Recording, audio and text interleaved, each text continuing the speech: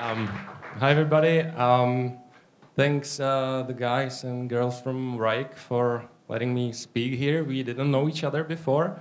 By the way, I'm Pavel Přibyl from Salsita, and now that we know each other, I already really like them because they let me in. So far, I was talking only on the street and in the parks, and now first time under the roof with real people. Yeah, and we kind of find out that our topics are similar, so they let me in for their great meetup. So I'll be talking about social intelligence and how you can use it to improve your testing and to get more time and stuff. We'll see. Yeah, I work as a QA lead. I have like 10 people under me, so the scales are a little bit lower than in Wrike. They have more people, but I still think that the things can be applied to bigger companies as well. I'm really a fan of modern testing principles. I don't know if you heard about it. They are kind of evolution or extension of the agile testing, and they were formed by like Ellen Page and Brent Jason. They have a great podcast. I highly recommend it. And a lot of ideas that I will present here come from these guys and from their podcast and their pages. So the basic ideas, at least those that are relevant to this talk, are that testers should do less testing, which is awesome, right? We want to do it. Developers should do actually more testing, which, well, it would be also great. But there is a catch. We as the testers should coach and educate them and teach them how to test and why it's important. But in the long run, we will have more time and we can focus on the bigger picture. Let's start with an example to demonstrate this, what I'm talking about. Like, if you are supposed to test an elevator, you probably heard this exercise. Some of you may probably face it during your interview for a tester. So I guess you have a lot of ideas how to test an elevator. I already also found some web pages that are like hints for a QA interview, and they give you a lot of examples how to test an elevator. Some guys are crazy, they can do incredible things with it that you would never thought about. Like pressing buttons, like will it go to 7th floor if you press button 7 and stuff like that, which is kind of, well, you can figure it out. But your amazing testing mind is made for bigger things, I believe. So for me, testing an elevator would be more like testing the utilization, how it works, run some simulations, simulate a building with 1,000 people and how the elevator will perform. If you tweak some statistics, if you tweak some maximal weight or the speed or how fast the door closes, and do more interesting stuff like this, run some models, do data analysis, performance testing, of course. So this is where I see modern QA to be, not pressing buttons. Yeah, this is how I see like the overall quality of the product is influenced by the 3 main streams, let's say. One of them is the obvious one, the code, which is, I will stand right here, like produced by the developers, right? Then there are the processes in the company, like including release process, like how often do you deliver, how often do you release, I mean. And then there is the whole business, like what is the idea of your product, like how does it serve your customers, what value does it bring to your customers, and all the things matter and all the things contribute to the quality of the product. And we are kind of used to test the code, find the bugs there that developers produce. But I believe that we should have as I said, the bigger picture. We should also check the processes, although some may object, okay, this is a thing for project managers and Scrum Masters, agile Scrum Masters, but, as developers, there are also people, they can also produce bugs, they can also do bad decisions, and there should be somebody who's checking those as well. We should be focusing on the bottlenecks of the process, like search for inefficiency and where the process has a frictions and stuff like that. And also, we should understand the business and the business cases. We should be able, for example, in case of a web application, to understand how the users use it, understand, for example, Google Analytics, see where the real value is. Sometimes it may not be compatible with what business analysts see as a most important feature, for example. So we may be able to, we should be able to make our point and say, based on these data, I believe that this feature is more important. Now, of course, I don't have time for this, it's a excuse, well, not excuse, it's a fact that I hear a lot. So, because, you need to test everything that the developers produce, and you need to check all the bug fixes, you need to fix automated tests and write the new ones. And this is exactly the part that I believe we don't have to do. If you build major quality in your company, and if you trust the developers enough, and I'm perfectly fine in our company with some of the developers when they said it's tested, that it's tested, I don't have to check it, I can do something more useful. So I will tell you a secret, there is a tool that can save you a lot of time. And it's quite popular. It's used by 1 billion users, and it's free. And now you will hate me because it's talking to each other. And now you say, oh, come on, this will be another, this motivational speech, that people should talk each other and love each other. But I really think it's simple yet important, and sometimes we forget about it, In the hunt for artificial intelligence, we cannot forget about the social intelligence. And so I will give you some examples what we are doing, how just simple talk and asking the right questions help us to save some time.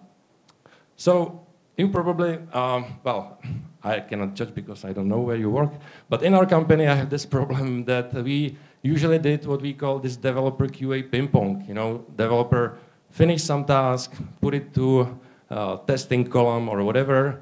I check it, there is no description, nothing, so I give it back and ask him for more clarification. Then he said, okay, it's done, it should work like this. I check it, it wasn't working like this. So I give it back again, and he said, okay, now I fixed it. I give it back, no, you didn't. So, and we were pinging like this for 2 days, 3 days, because he was working on something else, and he was disturbed by this. So we just agreed that we will do those pair sessions with developers. We call them handover sessions, where we just sit together. I know I have an advantage that our company is quite small and we are all under one roof. So I can really physically go to the developer and talk with him. But I still believe that it's manageable even on the remote relationships, although they are more complicated, right? That's true, but still. So how does it work? I think the most important thing in general in Agile is to do it in small steps, small increments, see if it works. If it works, continue doing it and add something more. So it didn't work if I just go to the developer and say, hey, now I will sit with you and you will show me how you write unit tests, and now you show me how you test it and everything. It should be first approach, agree on some time that will be good for both of you, usually after lunch, before you start to do something interesting, or in the morning when he grabs his coffee and he has 20 minutes, sit with him, ask him okay, here, tick it, you said it's done.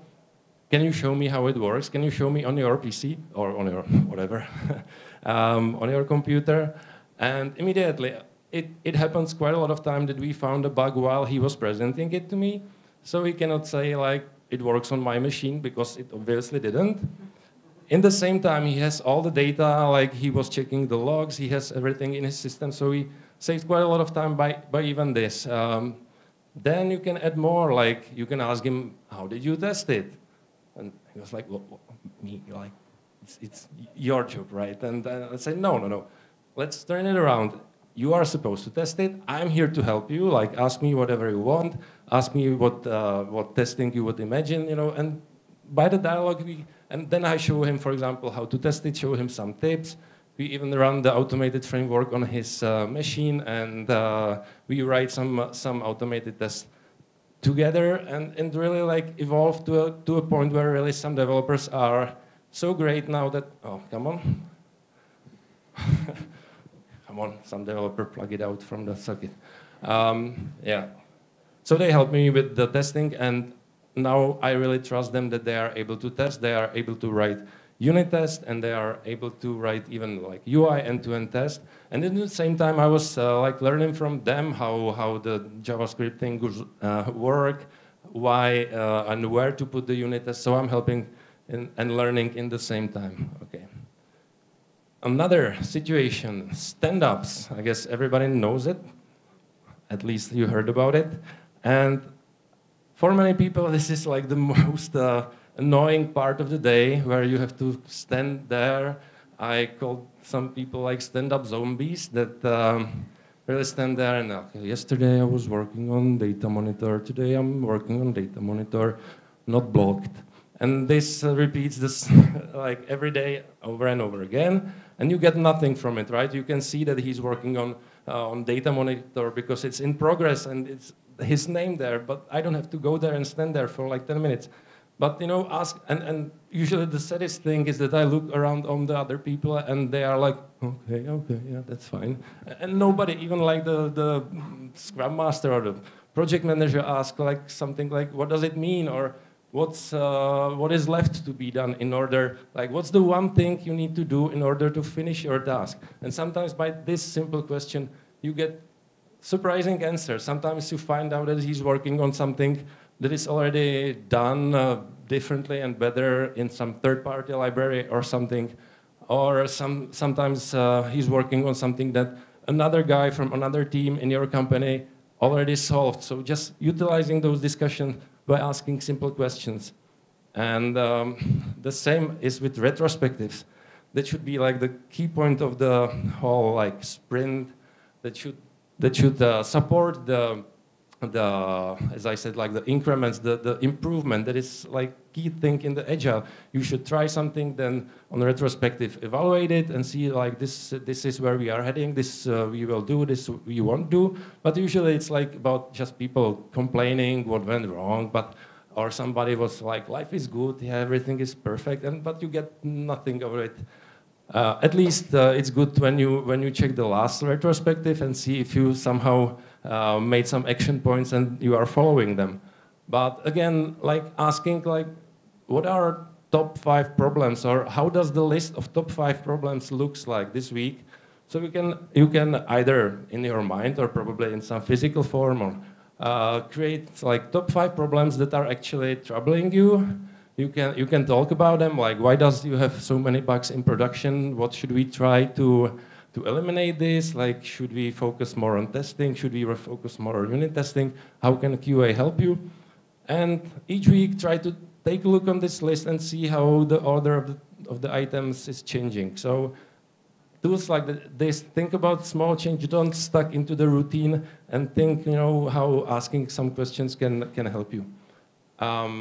Yeah, and this whole thing is about like finding the common language with the developers, and both like literally like talking to them, as I said, but also we were kind of dealing with what the language, like programming language to use. We were like the development at Salsita is in JavaScript. We write mobile and web application purely in JavaScript, and we were for a long time using Python for testing, for the UI testing, Python and Selenium. And I love Python. I would use it for everything. I'm really sorry that browsers now support more JavaScript than Python.